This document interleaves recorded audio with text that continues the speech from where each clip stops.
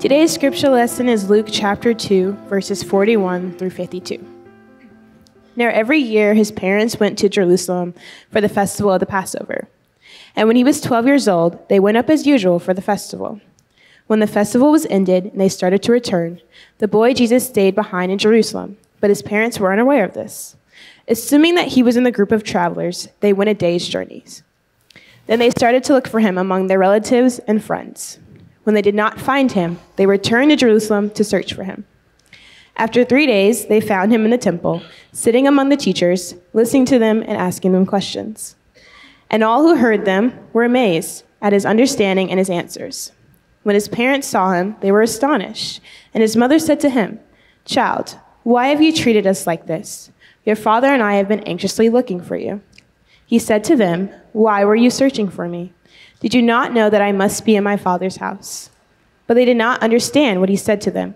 Then he went down with them and came to Nazareth and was obedient to them, and his mother treasured all these things in her heart. And Jesus increased in wisdom and in years and in divine and human favor. This is the word of God for the people of God. Thanks be to God. Thank you, Deshauna.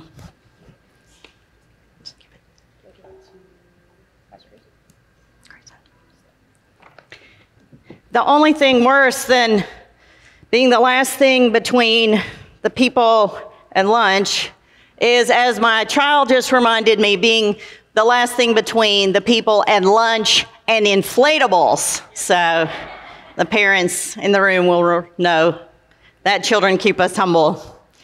What a delight to have so many young people involved in our service today. Thank you to each and every one of you. To all of our musicians, it is good to be all together.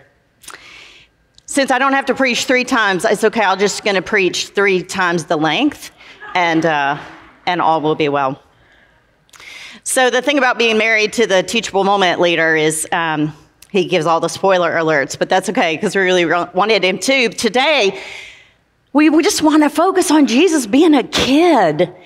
When we think about who Jesus was on this earth, the images that come to mind are often of the baby or of the grown man Jesus, the teacher, the healer, the gatherer of the disciples.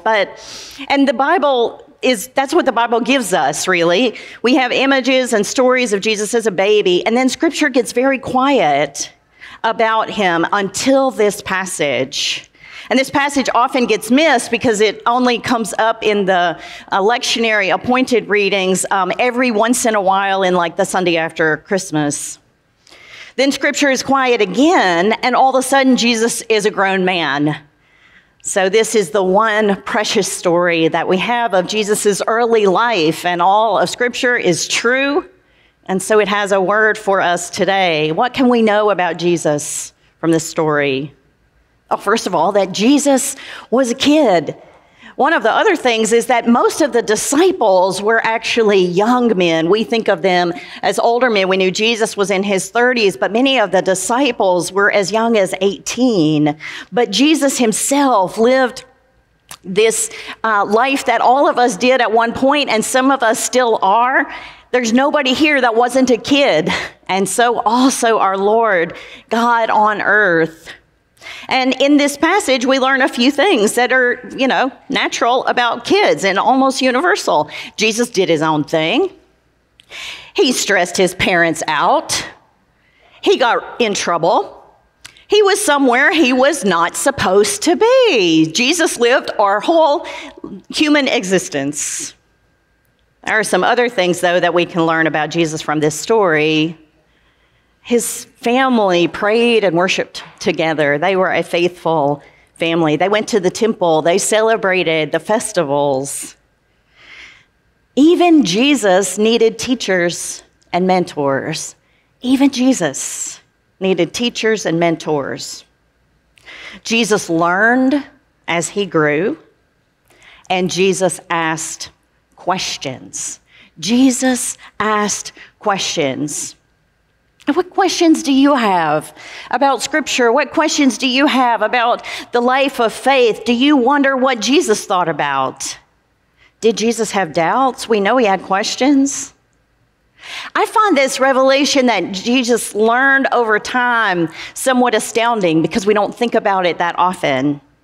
Because Jesus was God, he was all-knowing. But even God in human flesh grew in wisdom. He studied the scriptures. He learned. Science today is helping us know more and more about our own brains and about how we learn and about our capacity to learn. One of the discoveries is that there is way more change that happens in our brain than we previously understood. Even that which we consider our natural intelligence, which used to be more understood as more of a fixed asset, something you had a certain amount of or not, even that is something that is dynamic rather than static. So the more we do learn, the more we can learn. And the more we can learn, the more we do learn. We have long thought it was a great compliment to kids to tell them that they're smart. And we all like to be told we're smart, truth be told. But we know now that when we praise children and probably adults for their effort, for what they put into it, the effort that they put into learning, for working hard, for asking questions like Jesus did, for pursuing knowledge and answers, that they respond with greater effort and greater achievement. The more we try to learn, the more we can learn. Science and education calls this a growth mindset. Many of you, especially the educators and the children here, I know that that is something we talk about in our schools, which is wonderful. It's been shown over and over that when we focus on learning from our mistakes, accepting challenges, and focusing on growth, we will in fact learn and grow and succeed at higher rates. Our brains, rather than having a fixed amount of intelligence, are capable of being shaped by the effort we invest in our learning. Every time we meet a new learning challenge, whatever it is, no matter how old you are, new pathways can be carved out in our brains. And when we embrace and meet the next challenge, that pathway is opened up even more. Now, Jesus didn't need science to tell him all of this. Jesus learned and he grew as he asked questions, as he sought out mentors. As we celebrate and pray for our students going back to school, may we all embrace a new mindset and a heart set of learning about God the Father like Jesus did, through God's Word, by asking questions like Jesus did, by seeking out teachers and mentors like Jesus did. And let us all, from the youngest to the oldest, grow in wisdom like Jesus did. And may we embrace an attitude and spiritual disposition of learning and growing as we move forward in our spiritual lives. I found this list on nurturing a growth mindset that I think applies to our spiritual journey as well. There are 5 points that I thought were helpful. To nurture this growth mindset, it says, listen to the mindset voice inside of you. And what I say about the spiritual journey is let God be the mindset voice inside of you. I created you in my image. You are fearfully and wonderfully made. God says, yes, you can do all things because I will strengthen you. I have spoken to you in my word, and I speak to you now. Seek me. Ask questions of me. Know me. Let that be our mindset voice, the voice of God. Another way to develop a growth mindset is recognize that you have a choice. There are many voices calling out to us, not just our young people, but all of us. There's a voice that says you're not good enough. There's a voice that says you have to be perfect and have it all together. But the voice of God says, you are my beloved, and in you I am well pleased. You are my masterpiece. Come to me and learn from me. My yoke is easy and my burden is light. Then evidently, if we talk back to the inner voice with a mindset voice, we can develop this growth mindset. So we can talk back to God. God, I love you and I want to know you. God, how can you help me learn all the things that you need me to know? When we practice, there are countless ways that you learn about God like Jesus did. And all of this comes with an ongoing practice. Attend church. Be with Aaron in his Bible study. Be with others to say, how is it with your soul? The way that some of you do that here at Millbrook, I think, is the spiritual anchor of our church.